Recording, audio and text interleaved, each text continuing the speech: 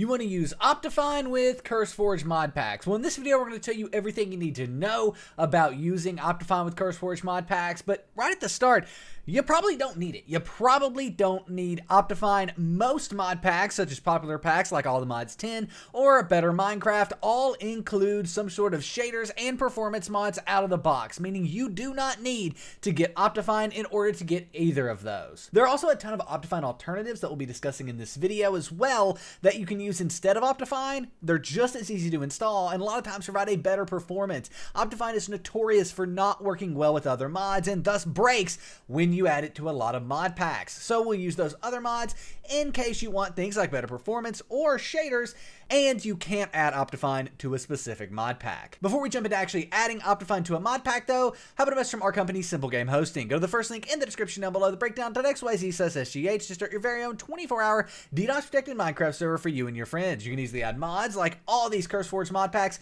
to your Minecraft server and play those mod packs with your friends. You can customize the server any way that you want, and if you have any issues along the way, there's expert live chat support there to help you out. So go check out SimpleGameHosting at the first link in the description down below, the breakdown.xyz/SGH, and start your Minecraft server the simple way. Nevertheless, we have RLCraft here, and that's what we're going to be adding Optifine to because you can actually add Optifine to RLCraft without issues.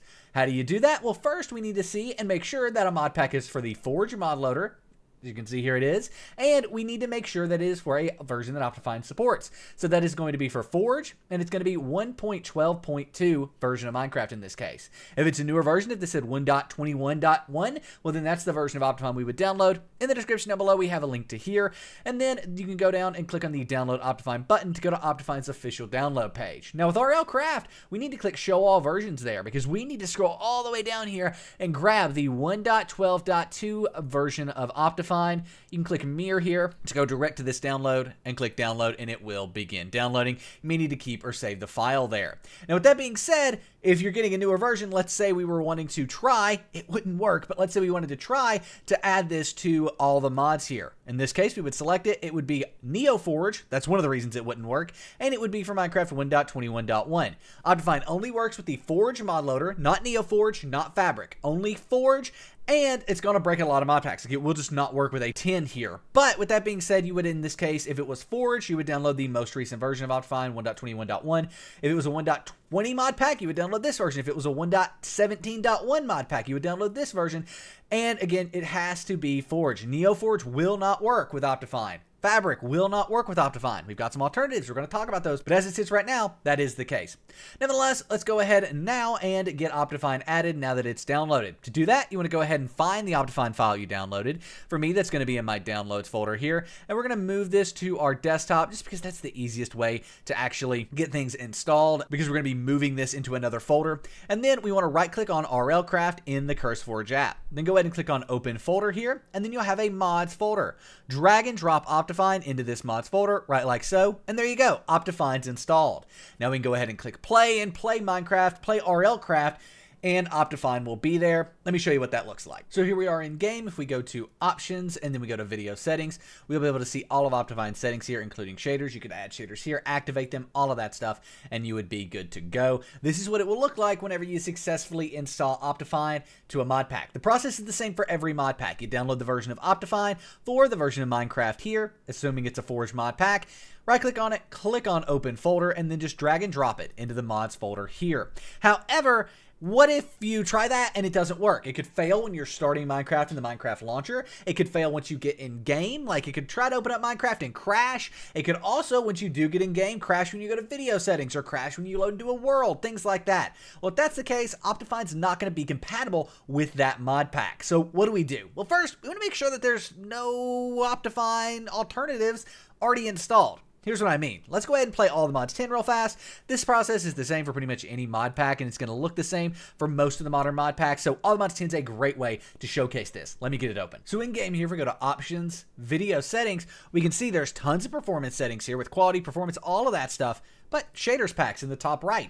And all the mods, Better Minecraft, and a lot of the popular mod packs come with shaders packs already installed that work with them. So we can go ahead and select complementary shaders here, click apply, and it is active. And like I said, if performance is what you're going for, you can go through here and change all of these settings and make things perform way better. A lot of times getting better performance than you would have gotten with Optifine. So in this case, you do not need to install Optifine to all the mods 10 or to any of the mod packs that already have this built in. So before you go and install Optifine, launch the mod pack. Make sure that this isn't here. If you log in, there are no shaders. There's just vanilla video settings. It doesn't have, the quality, performance, all of that stuff. Well, in that case, you can use alternatives if Optifine doesn't work. What are some of those? Well, let's go ahead and take a look. For Fabric mod packs, we're going to be using Iris shaders. So to do that, these are all linked in the description down below. We'll take you here, go to download, and then we want to actually click on download from Modrinth here. That's then going to allow us to download the specific version we want. If, for example, we were going to be using NeoForge, well, this is how you can get it with NeoForge, right? So NeoForge and Fabric work with Iris shaders.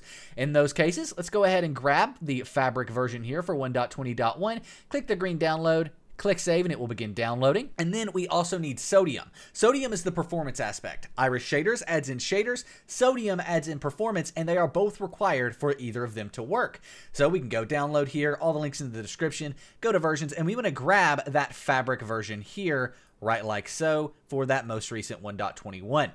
Now, with that being said, how do we install these? Well, the same as Optifine. So let's say we wanted to install these to a modern mod pack like Better Minecraft here. Problem is, this is for 1.20.1, not the versions we downloaded. So let me go grab the correct versions. So there we go. The correct versions are now downloaded. I can find them in my downloads folder here. We can see they are for 1.20.1. That's important to check because if we installed the 1.21 versions, it wouldn't have worked. So we need to make sure it would be the 1.20.1 versions here. Then the installation process is the same. Right click on it, click on open folder, and then you want to go into mods. Now, funny enough, this is already installed here. So if we scroll down, look at what we will find. If we scroll down to where Iris shaders would be, there it is, Iris shaders right there. We could delete this if we wanted, but it's already installed, but you would just drag and drop Iris shaders and Sodium over, and then once you've done that, they are installed. By the way, Sodium is also already here. Like I said, most mod packs come with these already installed, and there it is. Now, with that being said, you can now play Minecraft, and you will have shaders and performance enhancements